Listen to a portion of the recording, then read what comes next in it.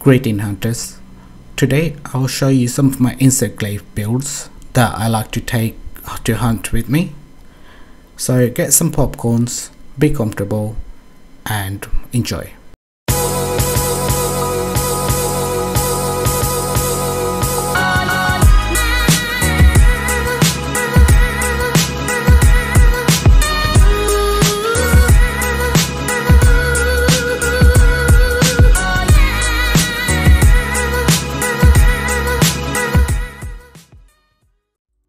Welcome back, hunters.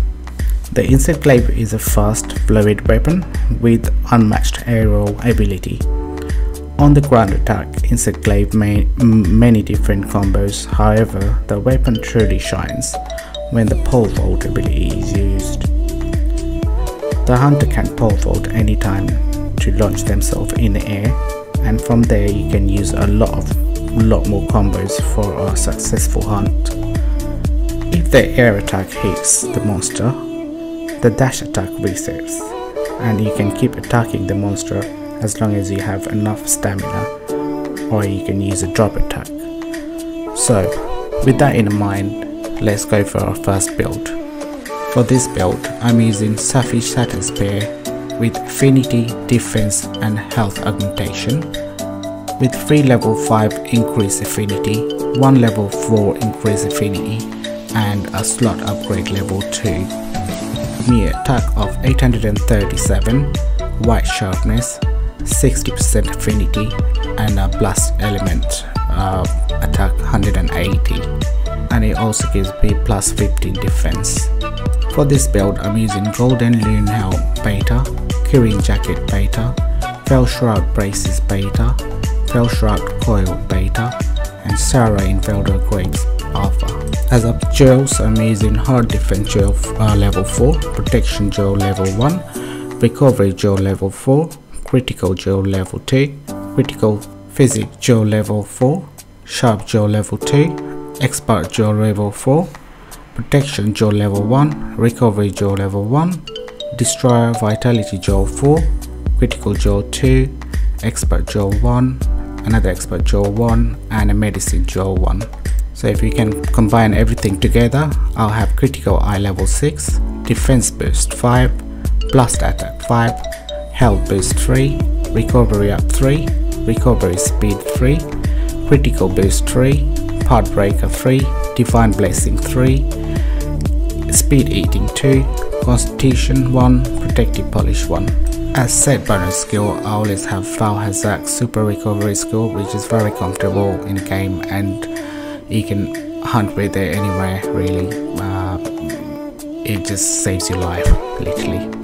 And having all the armors and weapons together, I'll have attack of 884, white sharpness, 90% affinity, and 240 blast attack, and defense of 1126. You can see it's a very defensive weapon.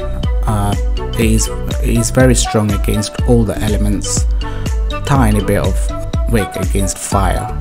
So hunters, that was my first build, and it is very comfortable build against all the monsters. I normally sometimes change some jewels around here and there to use it in a guiding land, but rather than that, it is the best build for myself, so you can try it.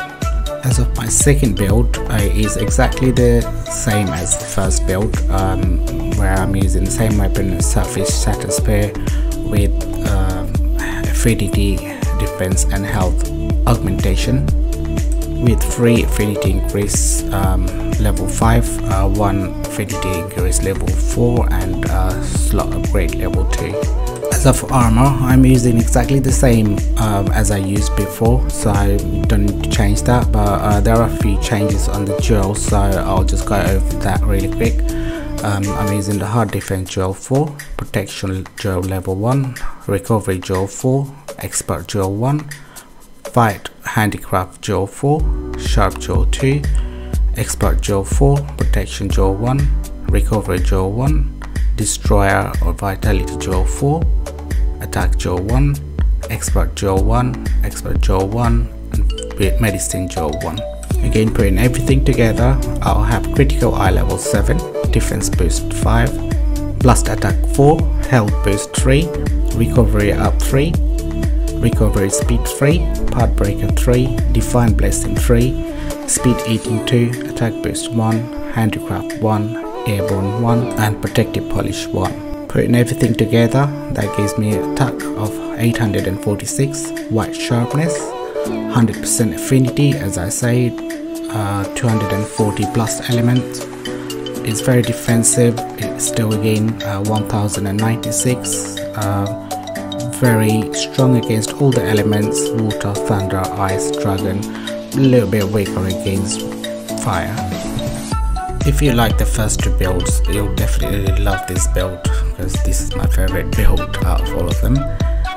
For this one, I'm using Savvy Bind Spear with the attack increase 5, Gold Rathian Essence, Affinity increase 6, attack increase 5, and sharpness increase 5, which gives me a total attack of 899, white sharpness to the end, affinity of 20%, paralysis element 90, and obviously 1 slot for the slot upgrade. As of armors, I'm using a Golden Loon Helm Beta, Green Jacket Beta, Veil Shroud Braces Beta, Veil Shroud Coil Beta, and Serene Velder Graves Alpha. And those armors slotted with Hard Defense Jaw 4, Recovery Jaw 4, Expert Jaw 1, Flight Handicraft Jaw 4, Sharp Jaw 2, Expert Jaw 4, Protection Jaw 1, Recovery Jaw 1, Destroyer Vitality Jaw 4, Attack Jaw 1, Expert Jaw 1, Expert Jaw 1, and Medicine Jaw 1. After combining everything, you'll get critical eye level 7, defense boost level 5, divine blessing level 5, health boost level 3, recovery up level 3, recovery speed level 3, part breaker level 3, speed eating 2, attack boost 1, handicraft 1, airborne 1, and protective polish 1. And there is some interesting facts with this build. When you put all the arms together, you'll get a side bonus skill of Gold Rathian Essence, which gives you 2 more divine blessing secret, which you get a total 5 altogether. While Azak armors gives you super recovery, which is a true defense, and it'll be nearly impossible to faint in middle of the hunt. And now time for some boring stats again, where the attacks 908, white sharpness, 60% affinity, 90% element, defense of 1079, and is very strong against all the elements again, and a little bit weak against fire. Lastly, thank you all hunters for taking time for watching my video. I want to know which build you like most by commenting down below. I'll keep the rest of the gameplay running for you to watch how I killed Namiel, and don't forget to subscribe to my channel so you can get all the latest content and the notifications when I upload new videos. So thank you again guys for watching my videos.